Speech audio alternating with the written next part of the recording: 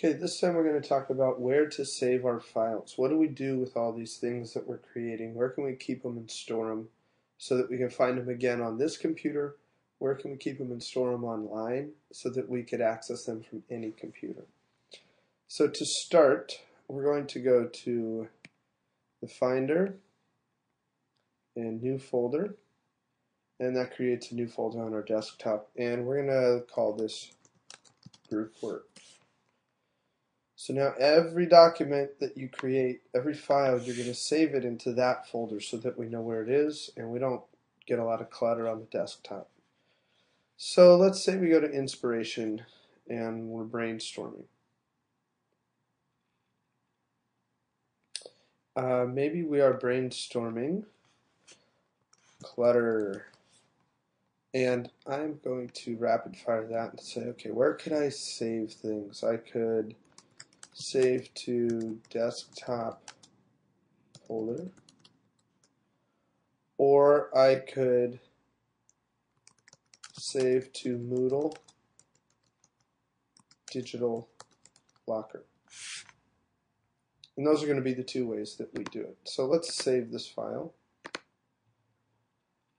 And I'm going to select Desktop and my folder Group Work and save there.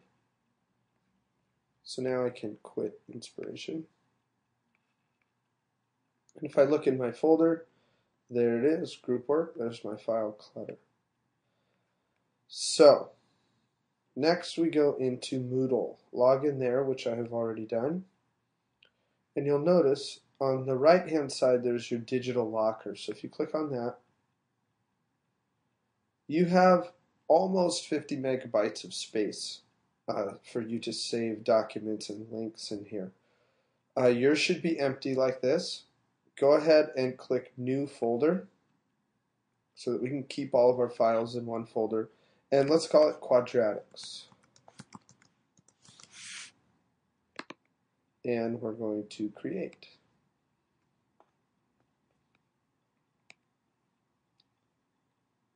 So there's my new folder, Quadratics.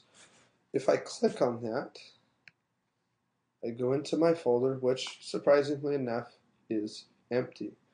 I want to add a new file or link. And I'm going to do this at the end of the period every day so that all my stuff is backed up here, and if I want to work on it later from another computer, I can. What's the name of this? It is Clutter. No category, and I want to add a file, not a URL. So I'm going to hit Desktop, Group Work, and Clutter. And finally, Upload File or Link.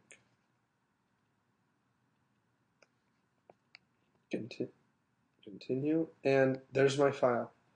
I'm inside of my Quadratics folder. There's my file for me to go ahead and download later from the website.